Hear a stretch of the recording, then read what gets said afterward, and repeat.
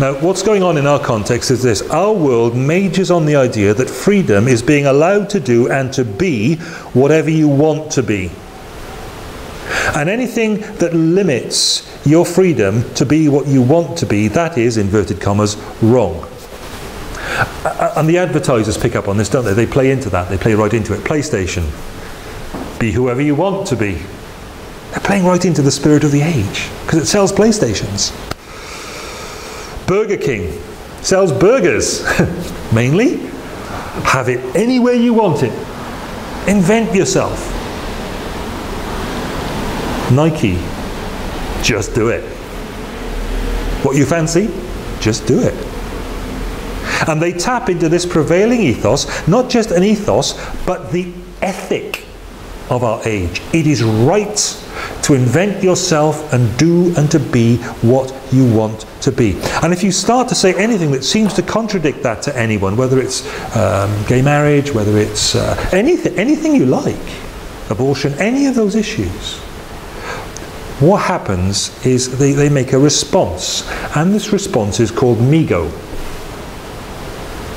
M-E-G-O. You tackle that fundamental religious premise that I have the right to be what I want to be, and that it is right for me to be what I want to be, what I invent myself as, the sort of Lego idea of personal identity, where I take a brick from here, I take a brick from there, and I put them together the way I want to make me the person I want to be, inventing my identity. If you challenge that at any point, you get this MEGO response: my eyes glaze over. Right? That's the response you get. So immediately people switch off, because it's a voice they don't want to hear. It's one of the many voices, but it's contrary to their ethic, which is I invent myself to be the person I want to be. My eyes glaze over. Now that's a problem. They may still be standing there, but they're gone. Their eyes have glazed over, and they're gone. They're not listening. It's a problem because against that sort of pluralistic background in the multicultural Roman Empire, the New Testament teaches that true freedom is not in inventing yourself and being who you want to be, but in discovering who we are in self-submission to the God who actually knows us, actually loves us, and died to save us. There's the problem.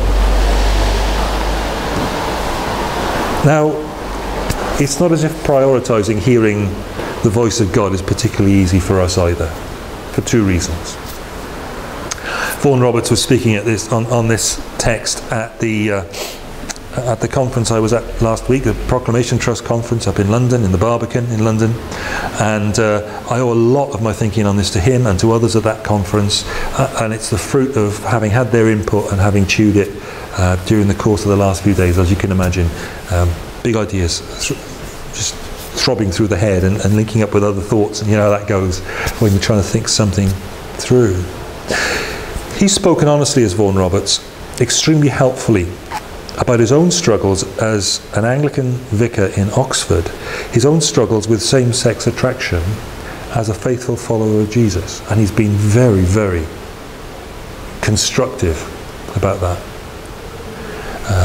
from a biblical point of view. But he puts it like this: we have a problem hearing the voice of God and prioritizing that, because sometimes for ourselves it will feel like, as we listen to the voice of God, it will feel like plucking out our own eyes or cutting off our own hands.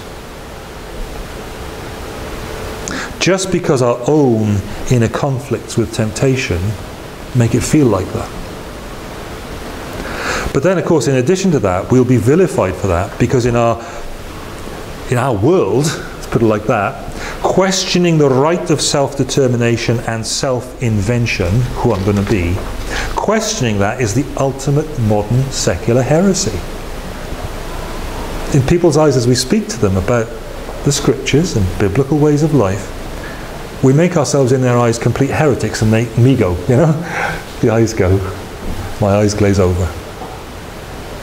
And we're being therefore vilified as immoral for holding biblical truth. And we're being vilified for that in the public sphere. And the voice within us then naturally starts to ask, wouldn't it be better to tone things down a bit? Which voice are you going to listen to? The pressures on as being a Bible-believing Christian means it can be a hard job to get a job at all, or to get promotion in your workplace on account of your extremist, brackets biblical, views. And we haven't started talking about the extremism legislation that's being considered in Parliament in our country. So that's our context.